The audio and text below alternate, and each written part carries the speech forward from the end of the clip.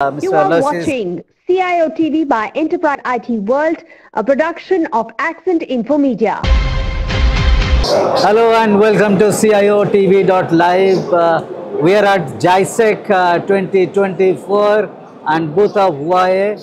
You know, Huawei as a company is one of the pioneers in many technologies. I have got a gentleman who takes care of Huawei operations from the internal cybersecurity is concerned. His name is Mr. Aloysius Cheang. He is CISO for Huawei. Thank you very much for taking time out and speaking to CIO TV.live. Thank you, Sanjay, and thank you for this opportunity with CIO TV. I'm just glad to be here on site at JISEC 2024 and on this opportunity with you to talk about Huawei and Huawei cybersecurity. First of all, Huawei is not a cybersecurity company. I know.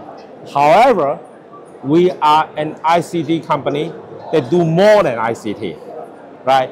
We not only are a telecom equipment vendor, we also am a network security company, and we also provide data protection solutions.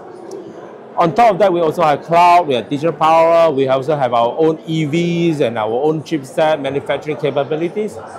And today we are here at the booth where we are showcasing one of the hot button topics that are keeping CISOs awake at night, which is the risk coming from ransomware attack. How can I protect my data and prevent them from being held at ransom and prevent them from being lost? So here, ladies and gentlemen, we are showing you an industry-leading solution that have multiple layered defense put in place, that have obtained some of the industry-leading certification, in this case by Tolly, that give you the assurance and the peace of mind that your data is safe with us, irregardless of whatever targets that are happening out there that are being converted by all those ransomware attackers, you know, the gang, especially under this kind of volatile political situation, which tends to also increase the risk of you being targeted. So, ladies and gentlemen, the data storage solution that we have that will be able to provide you with adequate counter ransomware solutions, coupled with the full suite of solutions that Huawei carries here, that will protect you from device to edge to cloud. And go one circle back, you will not be afraid of experiencing the next cyber storm. It's ransomware that you mentioned. Is it the only challenge for the CISOs, or CISOs are facing that is definitely one of the top things they are facing. But the other things will be really how do you, when the walls are broken down, right? When you talk about having a very complex ecosystems where you have your suppliers, your consumers, and with, like in this case, right, there's a lot of people still working from home this way. How do we protect the security of our data and of our systems, you know, in this kind of environment whereby you will not have any problems and loss of sleep from loss of identity due to identity theft, to loss of data due to whatever factor of intrusion people are using to get your data, right? So what we provide you, okay, besides the ransom and counter ransomware solutions that I'm alluding here through our data storage, but more in terms of the comprehensive solution that we have in place, from our network security solution to our cloud solution, orchestrating them together in symphony to meet all your enterprise requirements. This is what we promise you, coming from our experience serving customers in 170 countries, right? And keeping our customers' data safe and secure for the last 30 years without a single instance of any major outage. This is the guarantee that we can bring to you. This is the Huawei guarantee. All right, I'm going to ask you about the threat intelligence, because the geopolitical situation is not that conducive, not right. So the CISO challenge is to have that landscape, have that visibility of the threat, the intelligence. So what is there? What is your advice? What the CISOs need to do to understand what is going to come in the future? I know you'll be asking me about that, Sanjay, that how useful it is to subscribe to some of the global insights that will be helping your business, helping you address the risks that will be your business will be facing or may be facing in the future. I would say that such reports are great, but it's not as good as the community effort that we can put together in the platform that we built here in JISEC, in the platform that we built here in CISO Circle, incidentally, that will be held tomorrow morning. So it's all about people, Sanjay. It's all about forming community of practice. It's all about people coming together and collaborate and share information. So besides subscribing to such insights from professional firms, which I think should be something that be baseline requirement if you can afford it. But if you can't, or if you already have it, you should complement it with the interaction, right? And the collaboration with the community, like a platform like JISEC and the CISO Circle that JISEC is helping or have helped to launch for the past 2 years. These are things that will help to support you, to put you in the position that instead of being reactive, we can be very proactive. Right, so it's all about the power of the community. Right, Aloysius, I understand your point, but the stakeholders are not the CISOs. The stakeholders, the CXOs and the board members. So is there any initiative to make the other stakeholders, the C-level executives, CXOs, understand the challenges or the real problem for any CISO or the infrastructure, that they should be mentally ready and cooperate and extend their support to the CISO community?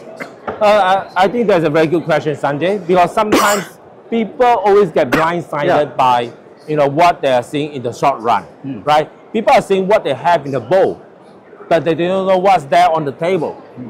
So I would say that you have to take a mid to long-term perspective whenever they look at any problem. Right? Yes, you may nip the problem at the back, but will it come back? Will that be something that will be things to be concerned about in the future? So one of the things that, what we should be doing, and at least what Huawei has been doing, is to conduct regular CISO roundtable, where we will provide our customers, CISOs, with the most up-to-date insights and information, what are the hot button topics and why they should be concerned about it, and the solutions that you can adopt, embrace, or come together as one, to work together, collaborate to solve the problem. And that's what we did precisely back in February at the last the NWC, the Mobile World Congress in Barcelona, where we held 3 separate roundtables. One roundtable for regulator and government entities globally, one roundtable for global CISOs or global telecom companies, as well as one roundtable for OIC member states countries, where we saw raving participations and huge participation, raving comments from the participants in all these 3 roundtables. For example, we have more than 50 to 60 government and regulatory bodies attending the government and regulator roundtable, where they say that, man, it's high time for you, Huawei, to do it. How come you only do it this year? You should have done it in the past. We want to see it becoming a regular fixture for NWC. And likewise, for the CSOs roundtable, for the telcos, they are saying that it's valuable. We have more than 30 of them participating, and we're going to run a similar roundtable soon at Samina this May, focusing on Middle East and Central Asia telco providers. And lastly, for OIC, we have saw about 35 of them participating, where 9 of them are vice minister and above. Right? And today, this week, we are also going to have an OIC expert working group workshop where we look at some of the emerging technologies and how to secure them, from AI to post-quantum cryptography, and some of the things that we have been talking for the last few years, like counter ransomware to secure supply chain. So these are some of the things that we'll be discussing this Thursday at the OIC CERT expert working group. That is something that supplements the discussion that we had in February, and we aim to have these regular touch points at every regular juncture, every other month, in different countries, different regions, so that we can cover everyone. So I know that's a tough order to call, but we are doing the best we can in order to be the supporting role that we should play for the community, right? We always look for the most comfortable and stable stool to sit on. But sometimes you have no choice but to sit on the shooting stick.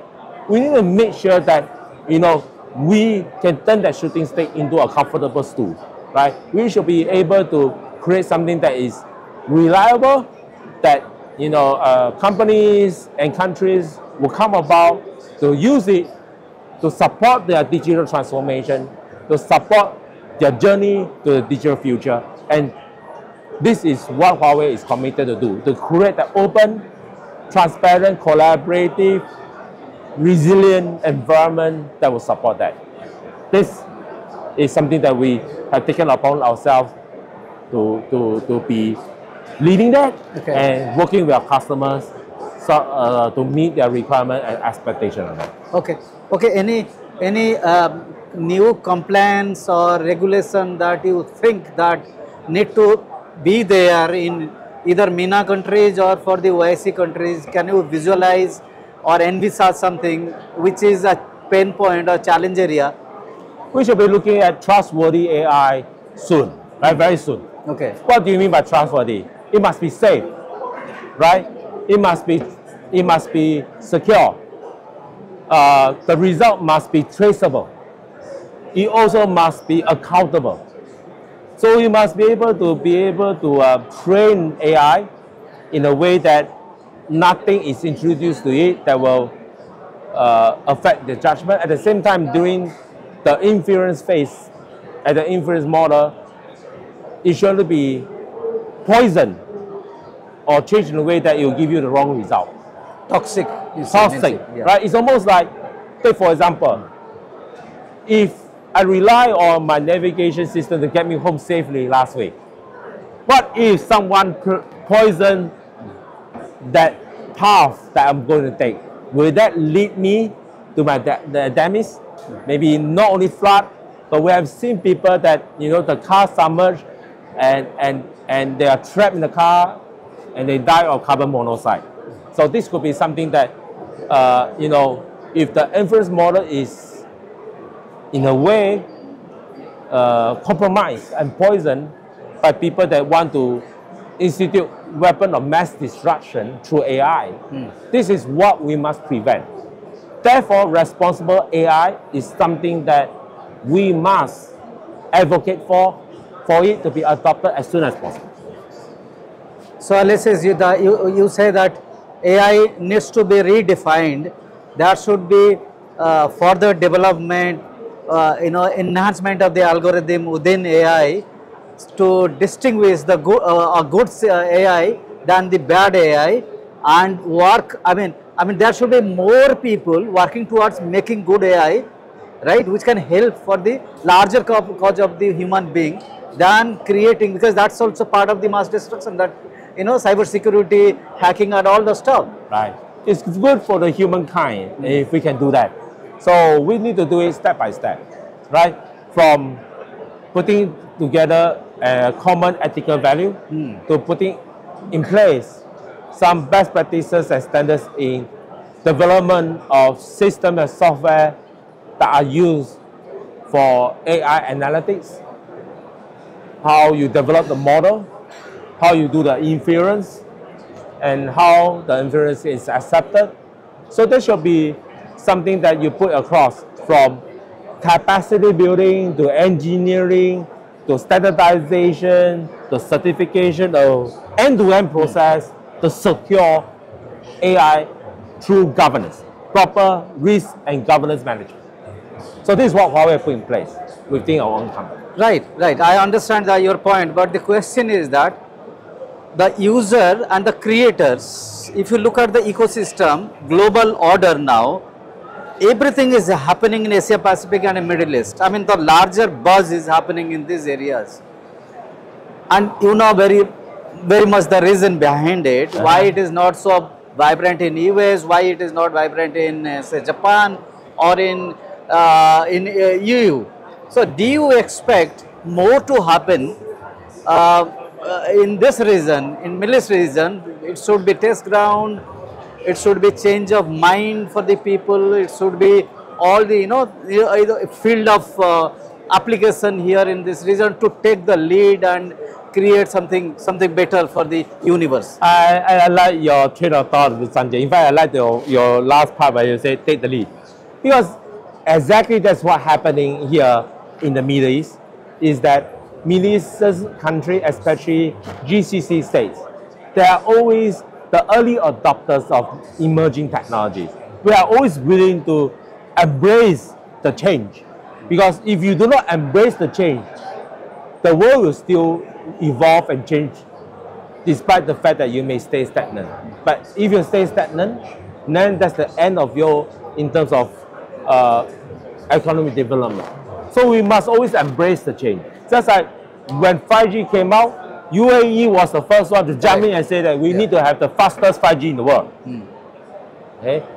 And for that matter, AI or any new emerging technology, we must always be the first to embrace it. And we need to come out very quickly with the framework, how we can embrace it in a way that it does not hurt the ethical values that will dismantle our social framework. Correct. So this is the number one thing that we need to take into consideration. Despite the fact that we may be gung-ho, we want to try new things, but we want to try new things that can be controlled. That's why I always say that it's important that the results are repeatable and traceable in a way that it can be safe. Because anything wrong, you can record that immediately. So what we want to do down here is to encourage the country, this region, to embrace the new technology and show the way for the rest of the region how you can do it. And I would say that for some region, like for example Europe, they will not be the first early adopters because they never were the first. They were never early adopters because they are always concerned about the detrimental effects that will have in your society or to the person, because they have return control of security back to the user in a way that since GDPR, the user have full control over their rights. So that's a good thing. But because of that, you have to get the consensus of everyone staying in the EU zone in order to do something. So that sort of also push back some of the latest development. So you always need to come to a situation where you have the best of both worlds. And I think in the UAE, in the Middle East, we always manage to play the balancing act. Right. And we need to continue to play the balancing act as we continue to chart ahead and embrace the latest technology like AI and show the world how this thing can be done and how this thing can be embraced. Just like what we did for 5G. Now, we need to do it for AI, and in the future, we need to do for any other new technologies that will come to benefit society, because the future is in our hand to make it happen. All right, ladies and gentlemen, you heard Mr. Aloysius saying a lot about the leading role that this region, particularly UAE, need to take in adoption of new technology, especially the AIs who are good for the human being. With this, I end this conversation. Thank you, Aloysius. We'll have another day for a long conversation. Thank you very much. Thank you, Sanjay. Thank you very much.